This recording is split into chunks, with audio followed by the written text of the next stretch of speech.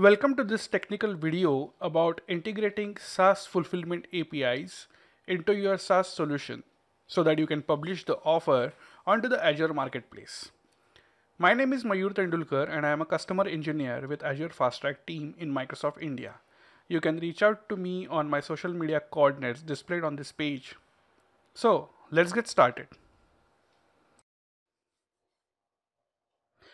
As you can see, I am on the Microsoft Partner Center Commercial Marketplace and I have created an offer which is a software as a service offer.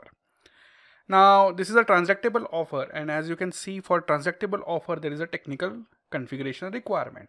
For example, you need to have a landing page so that when a customer is trying to buy your solution, the Azure Marketplace can redirect the user to your landing page with a token so that you can identify that particular customer. So that is the first requirement, which is having a landing page URL. The second is a connection webhook. So if suppose there is any change in the software as a service or SaaS subscription, Microsoft needs to notify you to make those changes into that particular product or subscription. So in that case, Microsoft can communicate to you through this webhook. Now these two things I will cover later on in another video, but the most important bit which is required to publish this software as a service offer onto Marketplace is the Azure Active Directory tenant ID and the application ID. These two are required for accessing the landing page URL, because at the end there will be some token which will be passed on the landing page URL, which you need to resolve and get the customer information. And along with that, you need to call APIs like activating the subscription, deactivating the subscription, and all of this stuff. To have that secure communication, you need to have application registered with the Active Directory. Now let's see from where we can get this information. So now I have logged into my portal here. So you can see it is portal@azure.com. I am logged into my Active Directory. Let me go to the Active Directory over here.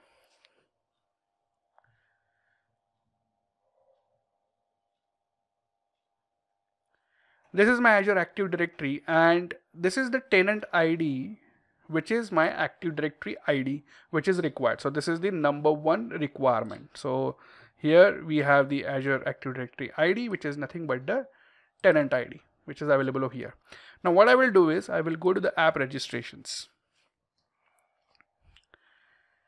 Here you will see all the applications or owned applications which you might have registered or created with Active Directory authentication. Now if I click on new registration, I can say that I want to create a marketplace offer sample, which is the name of my application, and I can say that only accounts in this organizational directory, which makes this application as a single tenant, or I can also make this as a multi-tenant application, or if I want, I can allow personal accounts. For example, people who can sign in with Skype or Xbox account also sign into my application, or only people with Microsoft account.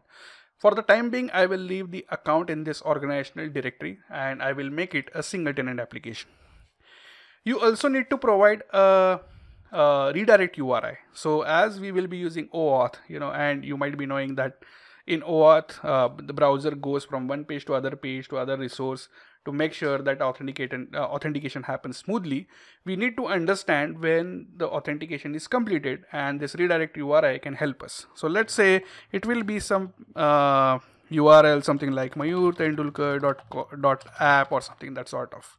Okay, you can provide as you want. So I have already registered the application. So let me go back by discarding these changes. Let me go to the all applications. Okay, so I have created this already. I have already registered this application, which is Marketplace offer. So let me open it up. So here you can see the directory ID, which is also a tenant ID, which we have already noted it down. And once you register the application, you get the client ID or application ID. This is the second information which is required here. So this is the same information that I have collected. Okay. Now I can go to the API permissions, and you can see I have given the Active Directory graph read access. Okay, and I have also provided the Microsoft Graph read access, because Azure Active Directory Graph API is on the deprecation path, and after June 30th, you will not be able to add it to this service. So if I go to the overview once again,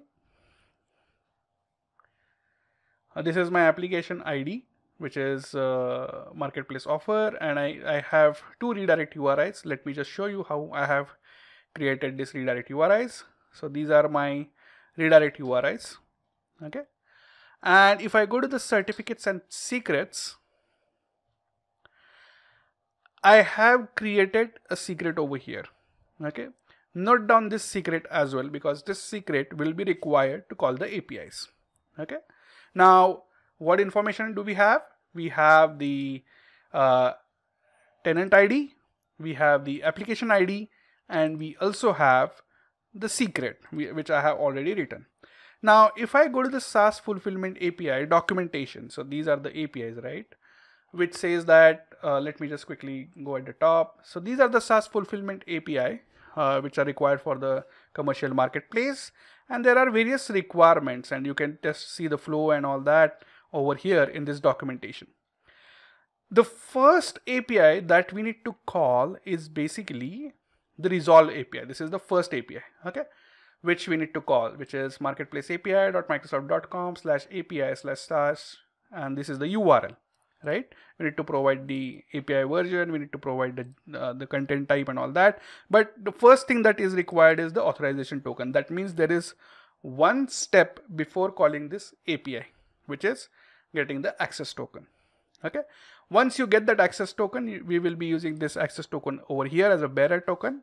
Okay, and then we will be getting the marketplace token. The marketplace token will be available when a user visits your landing page. So it will be here. So all the information will be here available after the token, and this token is encoded. So you need to decode that before you pass it on to this. Now let's go ahead and see how we can call these APIs. Okay. So what I have done is I have created this Azure Marketplace collection, the API collection in the Postman, so that it will become easier for you to understand. It doesn't matter which technology stack you use. You can use Ruby, you can use .NET, Java, JavaScript, anything, okay, to call these APIs. So the first is basically we need to acquire a token. So here I am providing the client ID. Okay. So by the way, this is the URL to get the token. So here what I have done is I have used this URL, and this is the tenant ID which I have added over here, which is Active Directory ID. Okay. Then I added the client ID over here.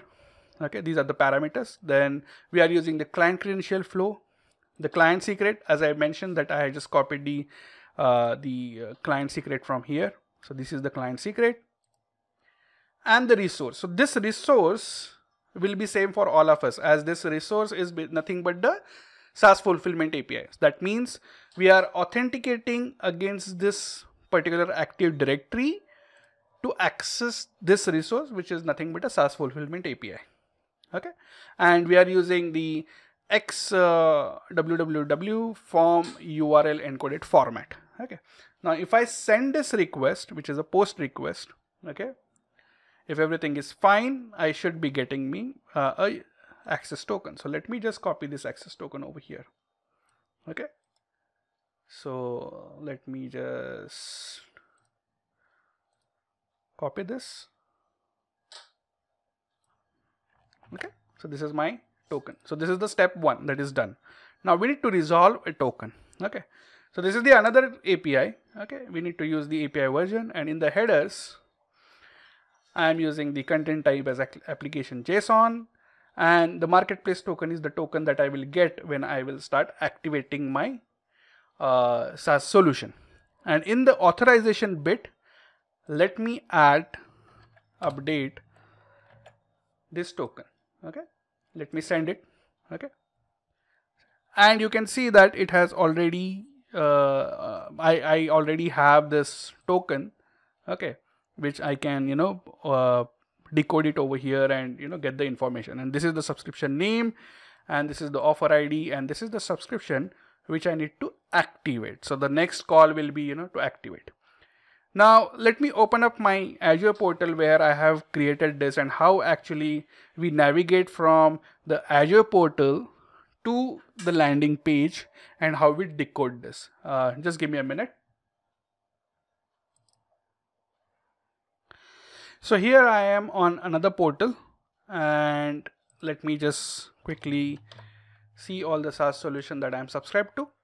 So what I have done is I have just bought this solution, my tend-to-do alias, and you can see it says that it is pending for configuration. So when I click on this configure account, let me copy this URL.